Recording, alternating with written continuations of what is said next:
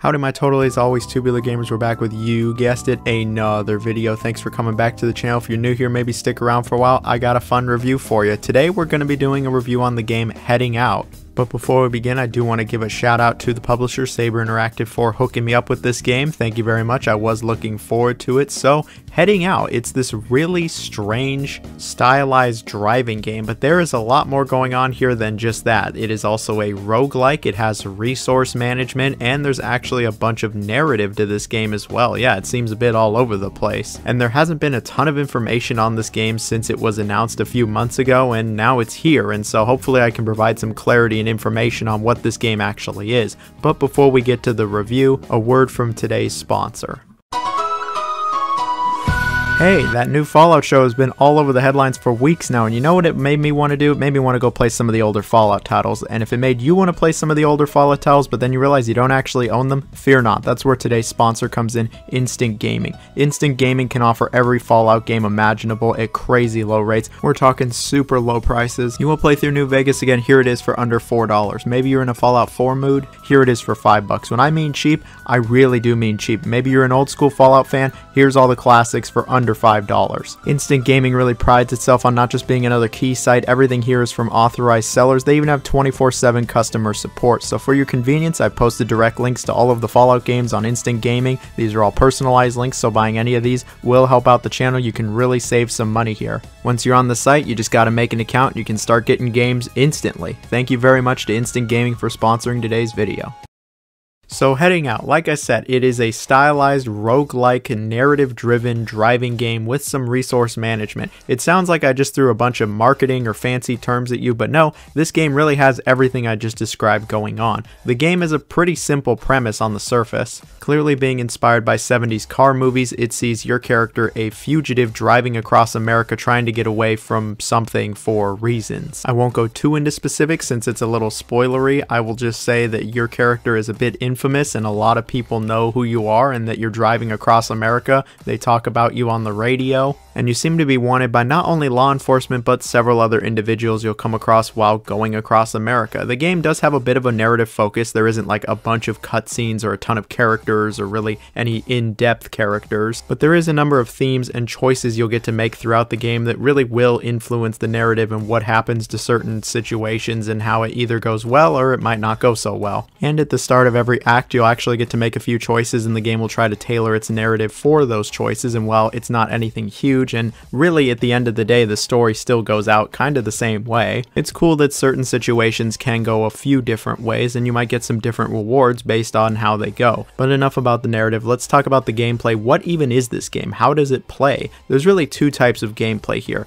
There's the main driving, where you control the car directly, and it's like any other driving game. You'll either be racing people, trying to dodge traffic, get away from the police, or get from point A to point B. And then there's the menu gameplay, where it takes place in between all of the races and driving sequences. You watch your car move across America. You actually get to choose which path you want to take, and there's some resource management here. And on top of this, there's a bunch of roguelike elements here. There's a bunch of random factors that can affect every single run. There's a few things you gotta take into consideration. There's your focus. Your character can fall asleep and will fall asleep. There's money, which is needed for gas. If you run out of money, you're not gonna get very far because you can't fill the car up. And then there's also fear. Fear is constantly chasing you. You only have so many hours to get away from the fear. You can try to get away faster, but it'll use more money. And if you fall asleep, you'll lose several hours to fear. And if fear catches you, yeah, it's game over. To boil it down, what you're trying to do is get across America from point A to B before the fear gets you, and there's several things that can stop you or speed you up.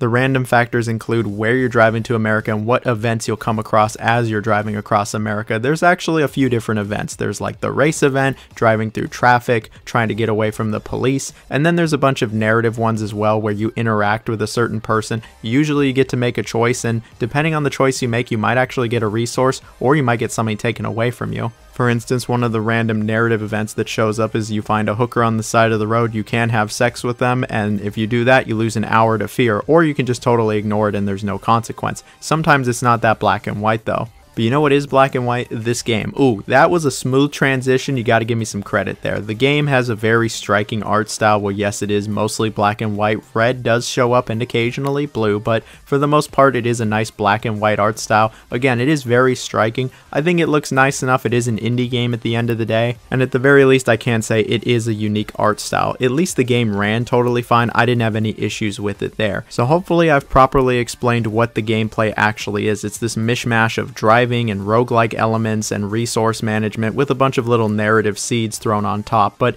does it actually work? Is it any good? Well, yes and no. I think this game gets things right, and I think there are some good aspects to it, but I also think there are some things that aren't so great with this game. Let's start with what you'll do a majority of the game, the driving. The driving in this game, it's alright. The cars handle and control fine enough, but it's not particularly amazing. It's very arcadey, but I wouldn't say this game has an amazing sense of speed. Like, it gets an okay sense of speed. When it comes to the collision detection of the physics, it's pretty also. The driving, it's just alright, but I don't think it's gonna wow anybody. And when it comes to the level design, yeah, this certainly isn't gonna wow anybody. It very much feels like it's randomly generated. I'm pretty sure it is randomly generated.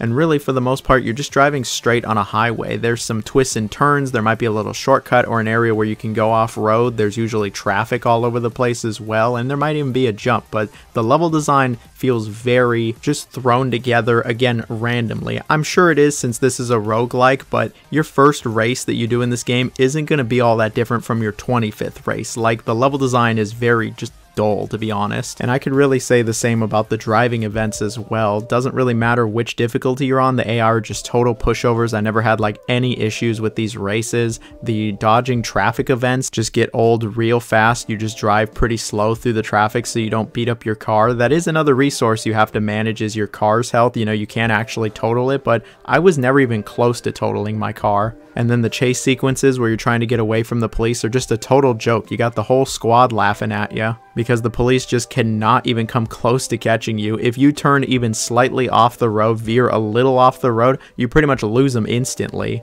And maybe it's just me, but it never really felt like there were any high stakes in these events, and that's really not what you want for a driving game. You want it to be exciting and engaging, and it to feel like there are some stakes here, like you got a lot to lose, but I just never really felt that, especially because I was just kind of steamrolling it no matter what difficulty I was on. And I'm not some pro gamer out here. I generally don't consider myself all that great at games, but I really did not struggle with this game in terms of the driving sections at all. When it comes to the menu stuff, things are a bit more exciting. I think the item resource management puts a unique spin on the gameplay, and it actually does add some stakes. I actually felt more pressure and higher stakes on the menu than the racing itself, just because I'm like, okay, I'm looking at how much money I got. Can I stay awake? Is the fear gonna get me? This was a bit more exciting, and I think it's the best part of the game. Actually managing your resources to make sure you can get across America was more exciting here. This is decently implemented, and I think there's a good amount of random factors, enough roguelike elements to keep this interesting throughout.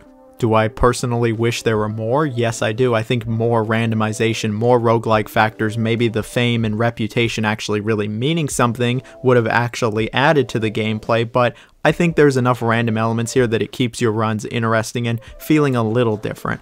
Like, maybe this is going to sound a little crazy, but to me, just watching the car move across the menu and strategizing what I'm going to do at every stop or what resources I need to manage was kind of better than the driving. The driving is okay, the races are okay, but the menu and resource management gameplay really got me engaged. Something else that I'm pretty mixed on with this game is the narrative. Now, the narrative is one of the focal points of this game. It's all over the marketing that it's a narrative game, but I'll be real, I'm pretty mixed on this. I just had a really hard time giving a shit about any of it. Maybe it's just me, but the dialogue and the writing just did not really interest me. It just didn't really resonate with me, and I was just kind of like, eh. And by the end of it, I was just kind of like, oh, I guess it's over. Like, the radio conversations, I just didn't really like these. And then the interactions you have with all these characters, some of them are funky and weird. And the ones that go really out there, I think are the best of them. But a bunch of these are just kind of there and nothing really happens. And then the choices you make really don't mean much, especially at the end of the day. The choices you make at the beginning of the game really have no real effect on the narrative, and then the choices you make while you're actually out on the road usually have very little consequences. Like at the very worst, you might lose an hour or two, maybe you get into a police chase, but the police chases are so low stakes that it doesn't really matter.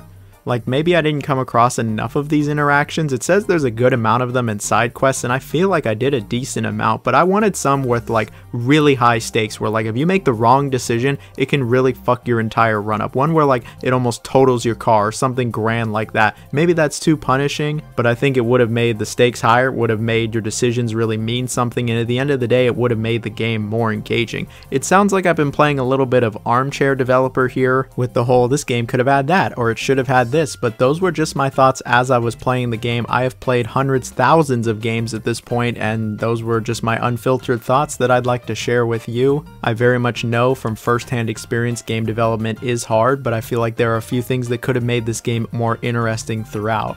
And as it stands, I'm pretty mixed on this game. There are a few things I do like. I like the striking art style, the music is half decent, and I think the whole resource management gameplay is actually good, but there are some things I don't really like. I don't think there's enough randomness, I don't think there's enough roguelike elements, the driving is just kind of whatever, and the story I really had a hard time connecting with. And yeah, I just walked away from this one feeling pretty mixed overall. The game took me around 5 hours to go through its main acts, and there is definitely some replayability with this being a roguelike, but I feel like there's not enough roguelike elements to really create all that much replayability. That and the final boss totally glitched out on me, which was super annoying. And so the question at the end of the day is, do I recommend the game? Do I think it's worth it? Okay, that's two questions, but my answer is the same to both of them. Maybe. I am very down the middle on this one. Like, if you like driving games, maybe you should check it out. If you like roguelikes, maybe it's worth it. If what I've talked about has interested you, then yes, I think you should check it out. But if you're not huge on driving games, if the art style doesn't speak to you, or it just doesn't sound all that fun, then I think you should skip it. I'm not going to go out of my way to really recommend this game, even if you're on the fence. Like, there's plenty of other driving games you could play that are better. At this game's best, it's okay, and at its worst, it's just a forgettable game that 6 months down the line, I'm going to forget I even played, which isn't the nicest thing to say. I feel like I've been pretty negative this video more than usual, but I feel like this game could have been so much more. I really wanted it to be more, and I just didn't really love it. So thanks again to Saber for hooking me up with the game. Hopefully you're not too mad at me for not loving it, but I'm gonna share my unfiltered thoughts whether I liked or disliked the game. Either way, let me know how you're feeling down below. Hope everyone has a wonderful day. See y'all later. Bye bye now.